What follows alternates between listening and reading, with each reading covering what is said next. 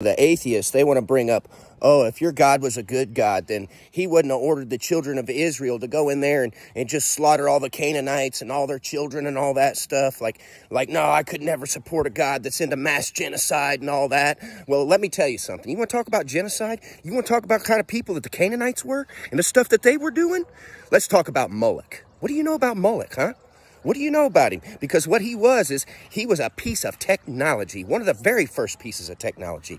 And what he was a giant bronze, basically robot that you build a fire under and you set your babies on it and your babies would be swallowed up by the fire. Oh, what a public thing to do. Oh, this is...